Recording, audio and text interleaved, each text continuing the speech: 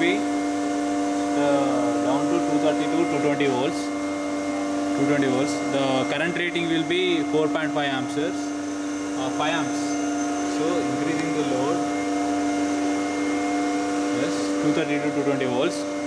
Then the load voltage across the induction motor. This induction motor. This is the induction motor, and at the terminal voltage will be measured by the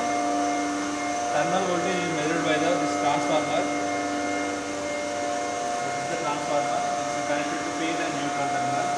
This transformer steps down to 9 volts, and this is the diode bridge rectifier.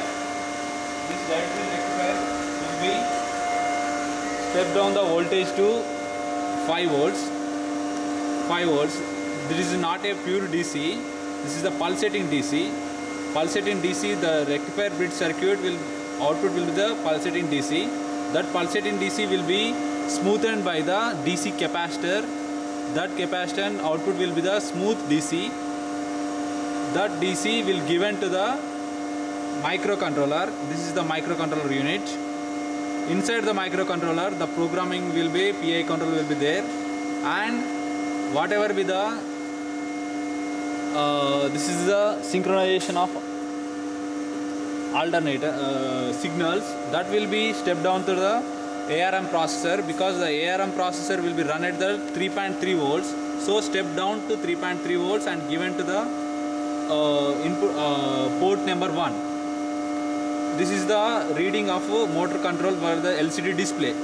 So motor will be running, and this microcontroller unit will given to that zero crossing detection, two thyristors.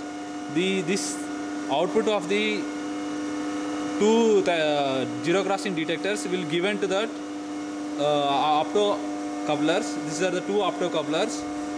One opto coupler for thyristor 1 and another opto coupler for thyristors 2.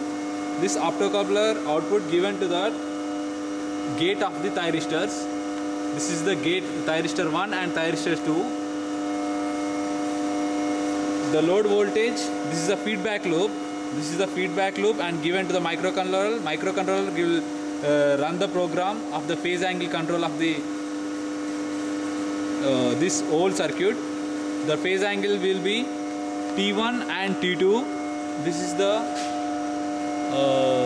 continued display of thyristor 1 and thyristors 2. This will be the how the voltage will be